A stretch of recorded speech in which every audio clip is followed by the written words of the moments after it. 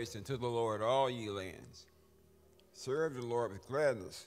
Come before his people with goodness. Let's give God a hand of praise this morning. Isn't he good? Isn't he good to you? We have so much to be thankful for. Please stand for our call to worship.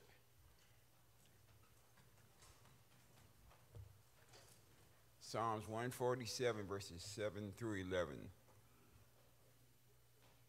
And after that, we will have our prayer by Deacon Davis. Let us begin. Sing to the Lord with thanksgiving. Make melody to our God on the lyre. He covers the heavens with the clouds, and he prepares rain for the earth. He makes grass grow on the hills. He gives to the beasts their food, and to the young ravens that cry. He guideth not in the strength of the horse, nor his pleasure in the legs of a man. But the Lord takes pleasure in those who fear him, in those who hope in his steadfast love. Amen. You may be seated.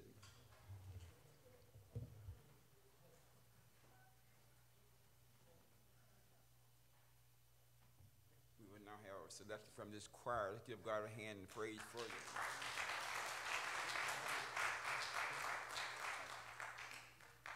I'm sorry, everyone stand for this hymn.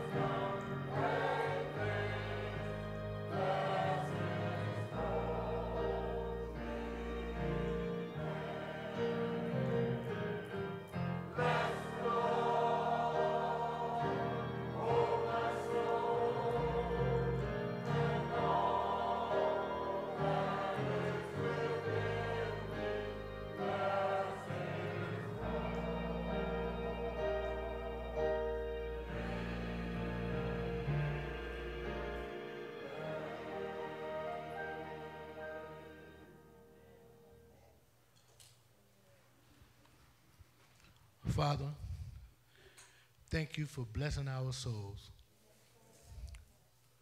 Lord, we just thank you. We just thank you for right now and just what you have brought us through, and we're still steadfast. Thank you, Lord. Lord, just thank you for the choir, just able to come back together and sing. Thank you for New Covenant, Lord. The church has been here with open doors over 100 years, and our doors are still open. Thank you, Lord. Lord, you've been good to us, better than we have to ourselves. We ask to continue giving us strength, wisdom, and courage to lean and to depend upon you. But right now, Lord, our hearts and our mind or just turn to the people of Haiti, Lord. Just be with them. Comfort them. Protect them, Lord. We just owe so much to them, our brothers, Lord. We ask just to protect our orphanage over there. Be with our children over there, Lord. You're protecting our children here, Lord, but we ask just a special blessing upon our children in Haiti, Lord. Lord, we ask just be with our children in the school system. Be with the teachers. Be with everyone who works with our children, Lord. The numbers are up. Situation is getting crucial, Lord. But we continue to believe and trusting and leaning and depending upon you to just guide us and lead us through. Lord, thank you for our shepherd who's just keeping his flock, your flock, together, Lord. But it's that one that's out there that's lost. We welcome him or them back into our home, your fold. Lord, just give us strength, guide us, and courage during these trying times. This is our prayer. We pray in Jesus' name. Amen.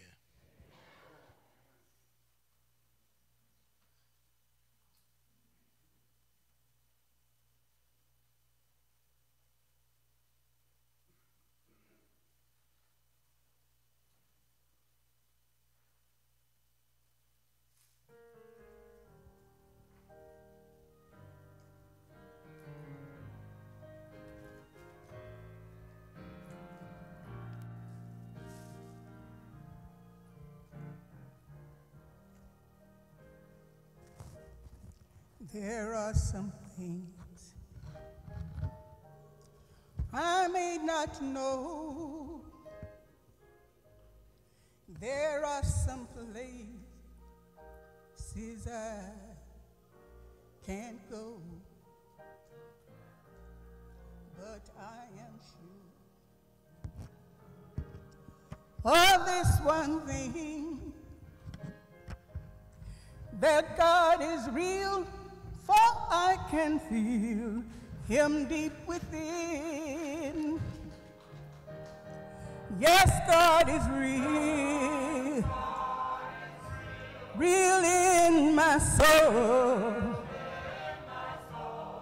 Yes, God is real, for he has washed and made me whole. His love for me is like pure gold. Yes, God is real, for I can feel him in my soul. Some folk may doubt, some folk may scorn, all can desert and leave me alone. But as for me, I'll take God's part, for God is real and I can feel him in my heart. Yes, God is real, real in my soul.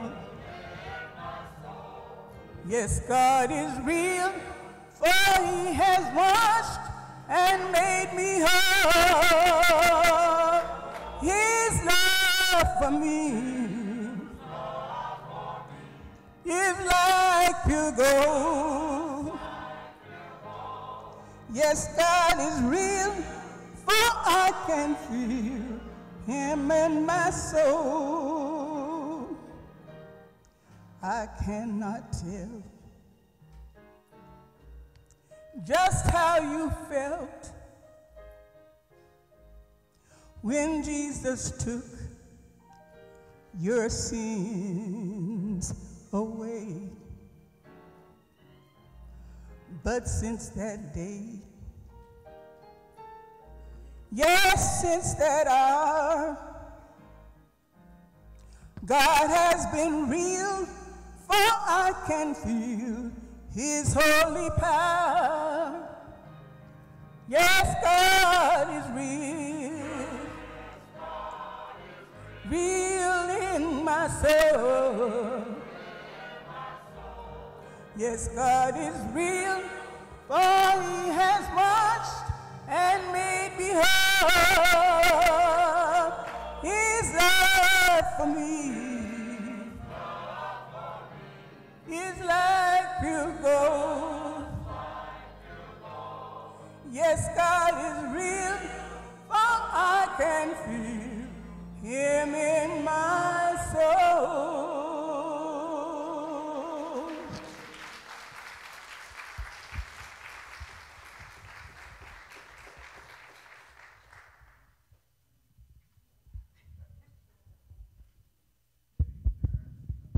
That's sort of just a little touch of that old covenant sound there. Amen. Amen. Praise the Lord. Praise the Lord. Just for about 2 seconds, I thought Sister Jeanette Jones was singing, and I had to look around. Amen. And it's her sister. Amen. Amen. So it's in the genetics. Amen. The spiritual DNA is just there. And it was difficult for some of the family members. That's what happened there, because she sounds so much like her sister that we just sort of went back. Amen. But we so thankful to God. What an awesome God. What an awesome God that we serve. Heavenly Father, we know that your Spirit does the work. Your Spirit produces the fruit. And so we continue to pray that your Spirit will teach us and transform us into the image of Christ as we open your word together in Jesus' name. Amen. Amen. Amen. Amen. So just again, thank you. Thank you, choir. Thank you. Thank you. Thank you. You reap what you sow. Yeah. So be careful what you sow, because you reap it later. Amen. Amen. Amen. Amen. That's a biblical principle, and we run into it in Paul's letter to the Galatians, but we see it in the book of Judges. Judges chapter 9, 3 verses, beginning at verse 55. And when the men of Israel saw that Abimelech was dead, they departed each man to his home. Thus, God repaid the wickedness of Abimelech, which he had done to his father Gideon, by slaying his 70 brothers. And all the wickedness of the men of Shechem God repaid upon their heads, and caused to come upon them the curse of Jotham, son of Jerubbaal, which is another name for Gideon. Gideon. You remember Gideon? One of the judges of Israel during a very traumatic and troubling time in the nation. It was a time when there was no king in Israel. People did whatever they wanted to do. Sort of like today, folk just do what they want. And so God raised up Gideon when the Midianites were oppressing Israel. And you remember the story, I hope you do. If not, you need to read it. Yes, Gideon, his 300 men, but he started out with thousands. And God said to Gideon, you've got too many with you for me to give you the victory. You all will claim you did it in your own power. Look what we did. Yes, sometimes you just got too many with you. Do I have a church? There are times when you just need to go to God all by yourself and talk to God all by yourself and Listen to God all by yourself and then do what he tells you. Yes, yes. So Gideon, God said to Gideon, tell all the men who are fearful and afraid to go home, and a whole slew of them left. But there were still too many. God said, Gideon, there's still too many for me to give you the victory.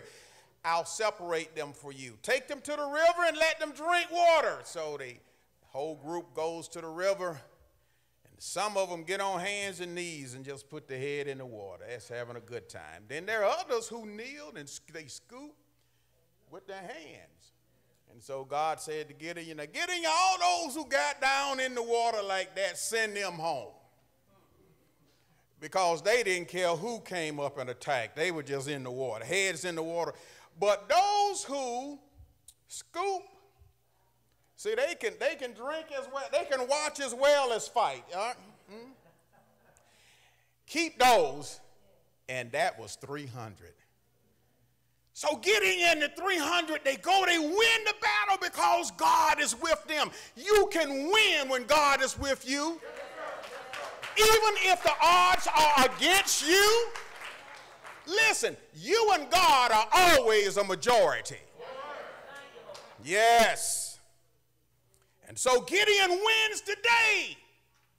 It's celebration time. But not long after that, Gideon dies.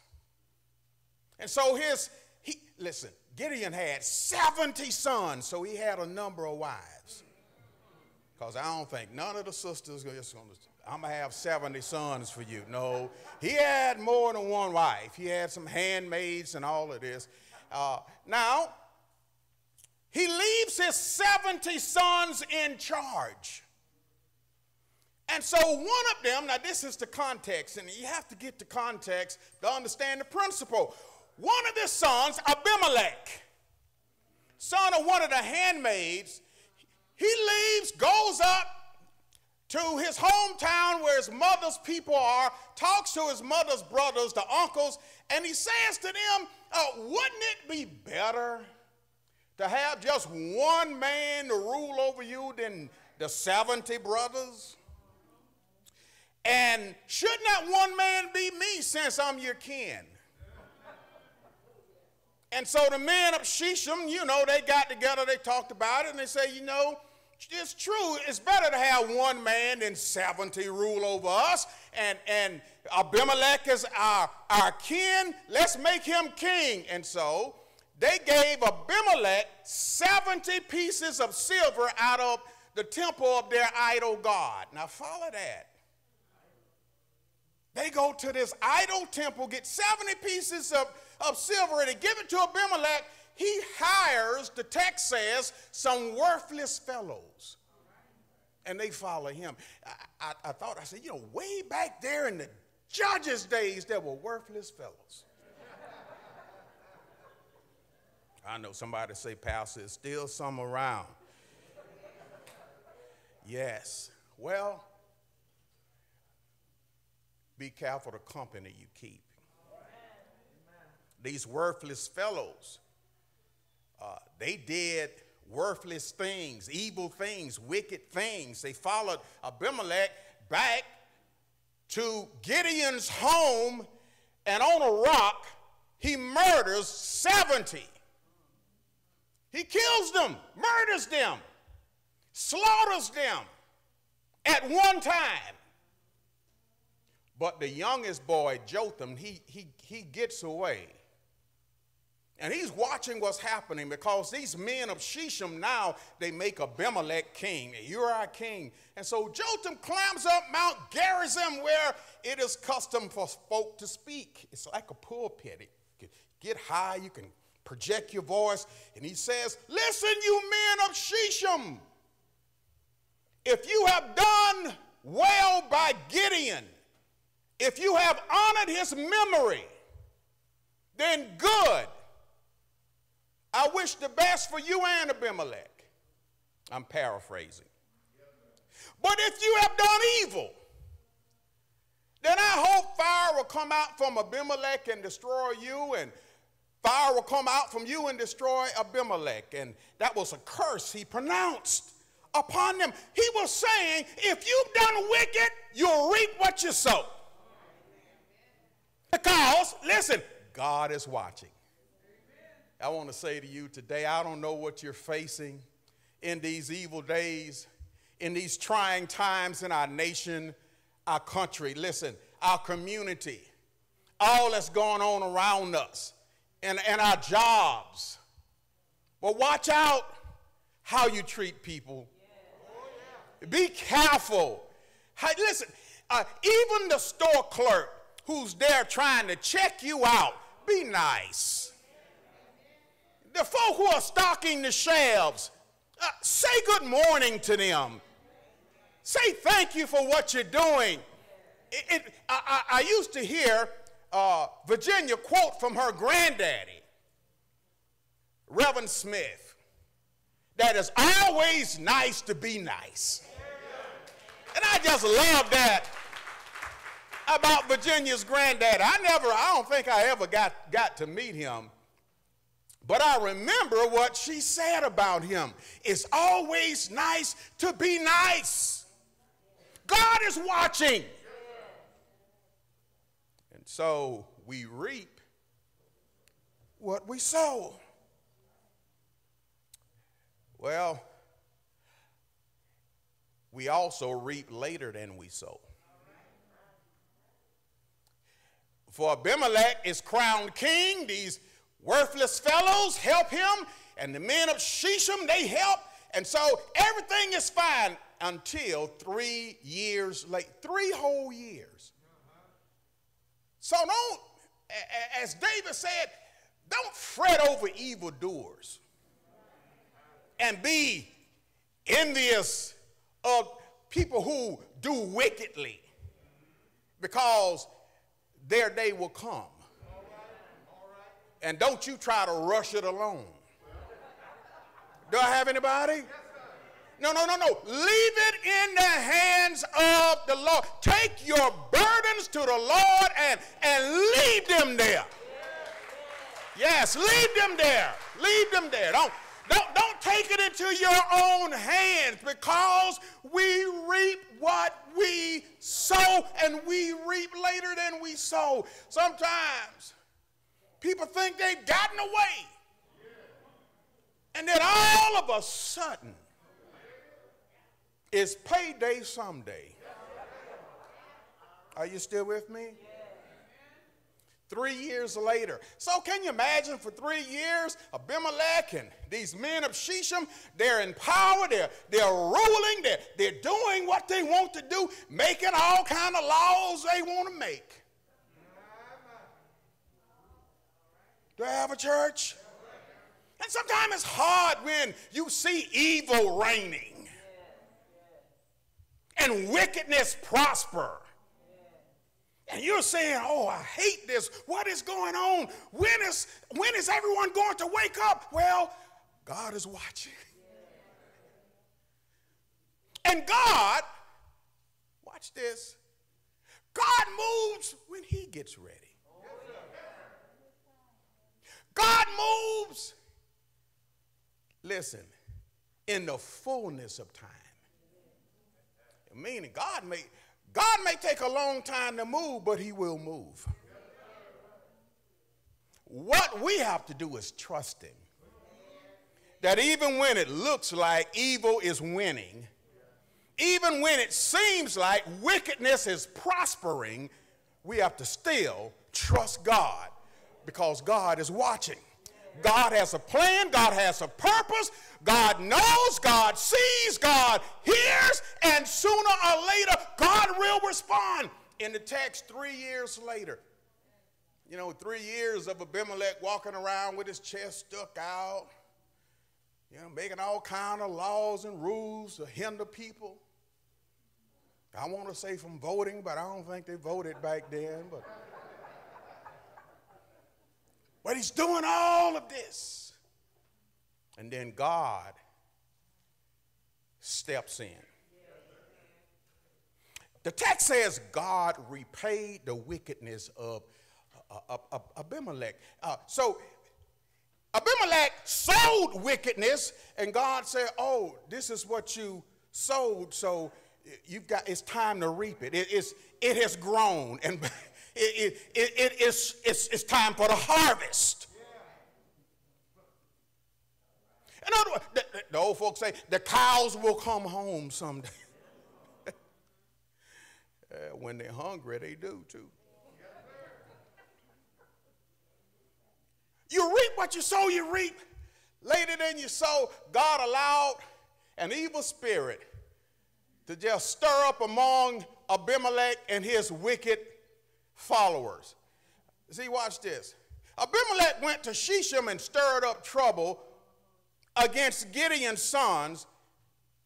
And so God allowed this guy named Gal, a G-A-A-L, I'm not saying Gal, but Gaal, he went to Shechem and stirred up trouble against Abimelech. The same thing Abimelech did to his brothers, this guy Gaal did to him. And you know what happened? These same wicked men who worked with Abimelech against Gideon's sons worked with Gaal against Abimelech. Because wickedness has no integrity. Are you still with me? And so Abimelech had a spy. He had someone there in Shechem who said, oh, wow, this is getting bad. So he goes and tells Abimelech, listen, Gaal has come up here and he stirred up all these guys in Shechem. They're getting ready to rebel against you. This is what you do. Come up by night and lay an ambush for them and kill them. But they were all friends just yesterday. I wish I had a church. They were all, shucking and jiving, high-fiving. Yes. And so Abimelech, he creeps up by night. He sets an ambush. He slaughters them. He's in the slaughtering business. He slaughtered 70 of his brothers. He slaughtered the men who helped him slaughter them. Yes. So you think, well, you know what? Pastor, I'm just sick of these Abimelech. Seem like they get away with everything. They tell lies.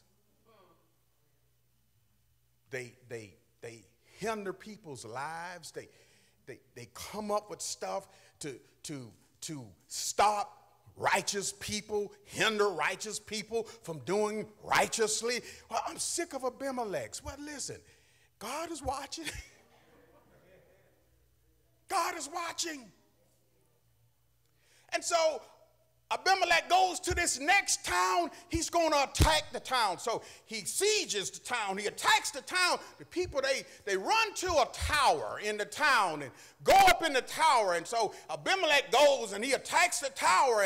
And there was a woman on top of the wall. And she saw a brick. And so sis picked up the brick and just cast it off of the wall. And it struck Abimelech in the head and fractured his skull. He falls out. It's right there in the text. I mean, say, Pastor making this up. It's in the text. Judges chapter 8. The brick hits him, fractures his skull. He falls out and looks at his armor bearer and says, listen, kill me with your sword, lest it be said a woman killed me. Well, a woman did kill him. She threw the rock, and God guided it. God is watching. You reap what you sow. You reap later than you sow, but you also reap more than you sow. Abimelech sowed the wind and reaped the whirlwind. In other words, be careful how you treat people. You can do evil to people. And watch this, you can send out a wave and get back a tsunami.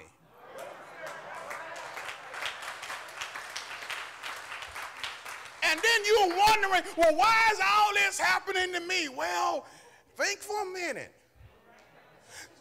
Some people have done so much evil, they've forgotten the evil they've done to people. Because there's so much of it. You reap what you sow. You reap later than you sow. You reap more than you sow. And so listen, be careful what you sow. These are difficult days. But these are days for the church to be what God has ordained her to be. These are days for the people of God to be the people God has ordained us to be. We are alive in this moment, at this particular time, for God's glory and his purpose. Listen at this. God chose you to be alive now. You are chosen for this moment in history. You are here by no mistake. Yes. And so we have to stand up, rise up, and be the people God has called us to be. How? By following his word. His word will guide us through this darkness. His word. I start every day with his word. I find direction. I find solace. I find comfort.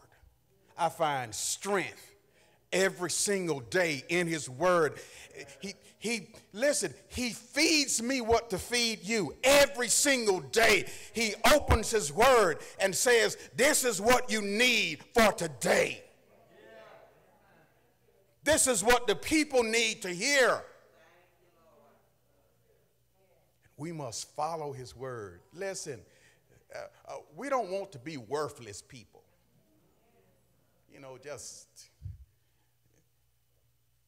Somebody slap you, you slap them back. No. Let's not be like the Abimelechs who do wickedly.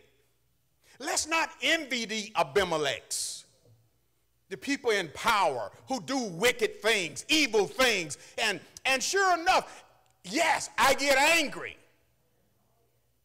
I'm human. And there are times people do stuff, say stuff to me, and every now and then, the Jonas Jacobs wants to rise up in me. Now, Jonas Jacobs, that was my dad.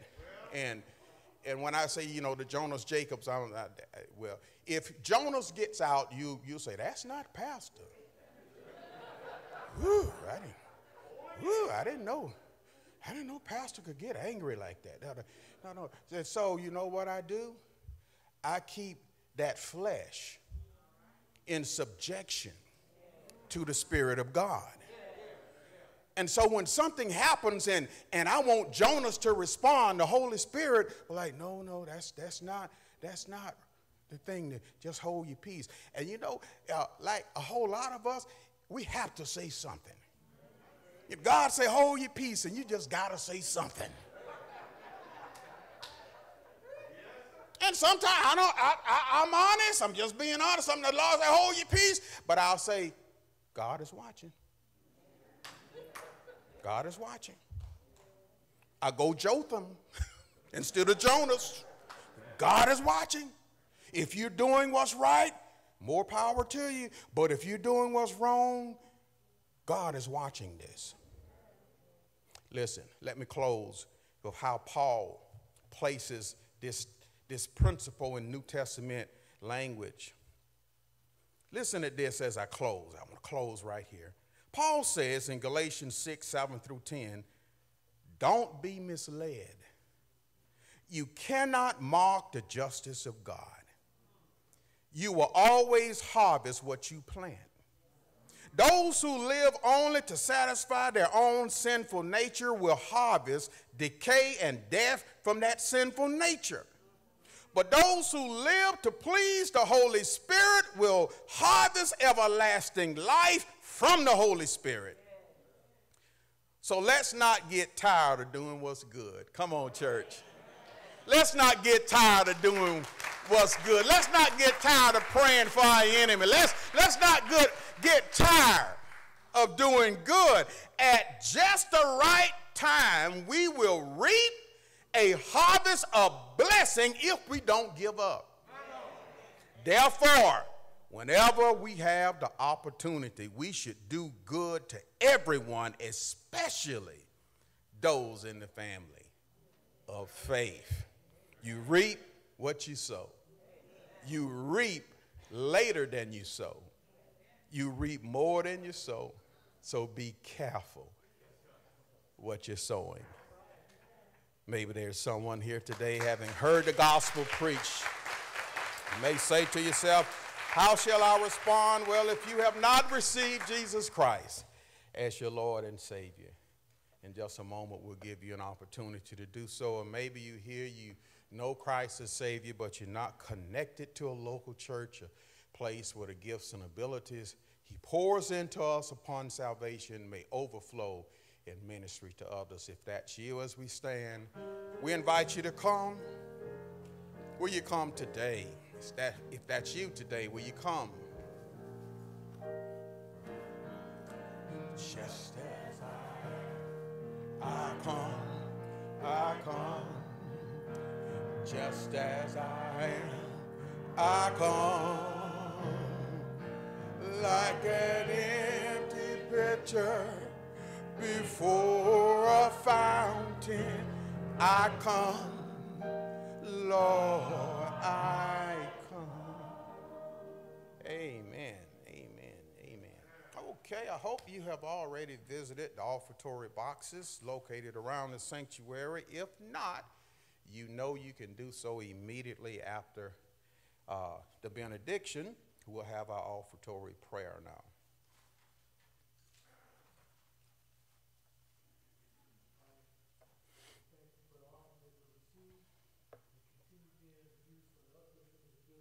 Kingdom, locally, nationally, and internationally, Lord.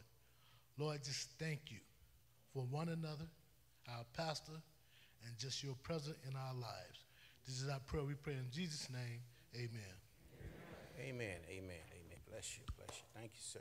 If you're here today and this is your first time and you don't mind sort of waving at us so we'll know you're a first timer, we'll do our best to make you feel welcome because we love you and we want you here. Amen. All right, even though in the midst of all of this pandemic and we're doing everything possible to keep you safe, hence the very modified short service, but we want you to know we love you and we are here for you. Okay, my young grandson Stanley III was here at 8 o'clock. He's not here now, but I had him to stand because Stanley recently, last week, participated in the Junior Olympics out in Texas. And he participated in two events, the long jump and the triple jump. And he almost placed All-American in the triple jump. And so we're proud of him. He can run real fast, too. He can't run as fast as I can in my mind. I said in my mind, he can't keep up with me in my mind. I can run faster than him all day in my mind, you know. But we're just so thankful for our young people and tremendous. And we have young people going off to college and just doing wonderful things out of our congregation. And we support them in the most way that we can. And we're proud of them. And I was on a Zoom call last night with pastors, our local pastors, and I found out that 46 of the staff in our school system and over 300 of the students tested positive this past week for COVID. And so we need to pray God's covering over our young people. I spoke with a nurse on yesterday who is just exhausted. And, you know, our medical profession, this is into the second year that our doctors and nurses All our medical professionals, first responders, they've been dealing with this, and on and on and on. I don't think a lot of them have even had a break, a vacation, or where are you going to go? Amen. So listen. God has given us the power of prayer, and we need to pray. Read the book of Acts. Peter was in jail, and the church met and prayed, and God sent an angel and led Peter out of the jail and led him to the church house where the church was praying. And they say, Peter out there, they say, Peter in jail. Keep praying. You know, we can pray and pray and pray and pray, and sooner or later, God will send an angel. We need to, I'm just trying to incite you to prayer. Pray for our doctors and nurses and healthcare professionals and pastors, people who are dealing with sickness, a lot of death and dying and so forth. After a while, it gets difficult for people, for the human being, it gets difficult. Amen? All right. I didn't mean to pour all that out on you, but I did, so I must have meant to. So, all right. We have a thank you card from Josephine Bird and family for your kindness in their time of bereavement. And I want to thank the hospitality ministry for a donation to the Harvey and Donna Washington Scholarship for our young people who will go off to college.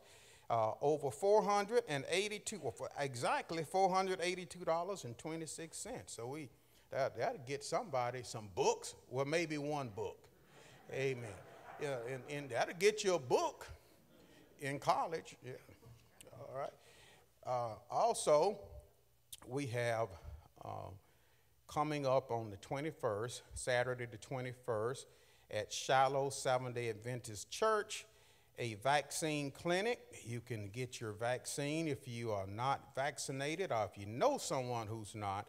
Appointments are being taken, and the first 100 people who register will receive a gift card.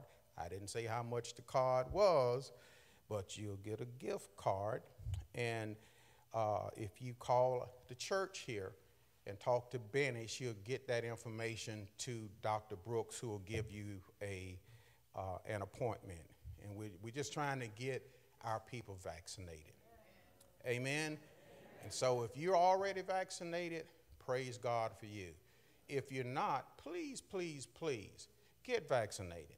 Why? Because 95% of the people who are in the hospitals and sick are unvaccinated. 99% of the people who have died are unvaccinated. So I'm not saying if you've been vaccinated, you're safe. I'm saying you need to keep praying, and you need to be saying, thank you, Jesus. You know. But if you haven't received the vaccine, please consider that would be a good thing to do. And here's an opportunity to do that. I want to end my comments by letting you know that I have heard from Pastor Charlie over in Haiti. And he lives in Gonaives, he and his family, and he sent pictures. Those pictures were difficult to look at, but he sent me a number of pictures. One is someone they're trying to dig out from under the house that collapsed on them. The guy's still alive, but they're trying to dig him out from under all of that. And just buildings have just come down. It's devastating there in Haiti. So those are our brothers and sisters in Christ, and a lot of them are family to me because of the number of years OB and I have gone over and stayed with them and preached and ministered. It's hard to see this. So we have a lot we can lift up to God in prayer, don't we? And listen, and if we spent the time in prayer with the things that are worthy of prayer, we wouldn't have time for foolishness. Amen? Thank you so much. God bless you, and I love you.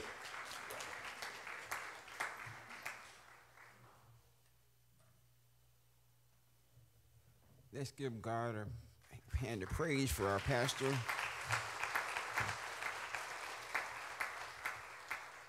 such a message at such a time as this. And let's give God a hand of praise for our choir.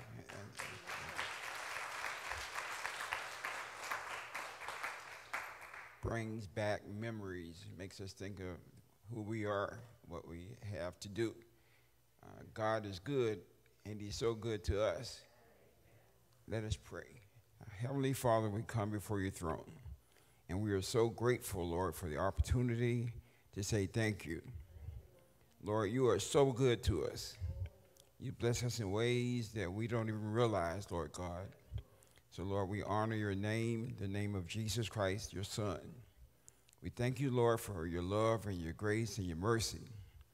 Father, we pray for every home, house by house and name by name. We lift up, Lord, we lift up the teachers, the educational system, teachers and administrators, the bus drivers, Lord God, and Lord, everybody that's working in the education system. Lift up our children, wherever they are, whatever they have to do, that you would be with them. Protect them, Lord, from this virus. We lift up, Lord God, the bus drivers, that they will be safe. And Father, we ask that you would also protect the people of Haiti, that whole nation, Lord God, that seems like it's afflicted every week. Something new comes out that's happened over there. But Lord, we know the hand of God is their protection. And Lord, we lift up in all these nations that there seems to be turmoil. But we know, Lord, that you are good, and you are great, and you love us. And Father, we pray for every pastor, every church body. We're all part of the body of Christ. And we ask it all in the name of your Son, Jesus Christ. Amen. Please stand for our benediction. And now unto him who is able to keep you from falling, and to present you faultless before the presence of his glory with exceeding joy. We ask it all in Jesus' name. To the only wise God, our Savior, be glory, majesty, dominion, and power. Let the church say amen. May God bless you. Thank you.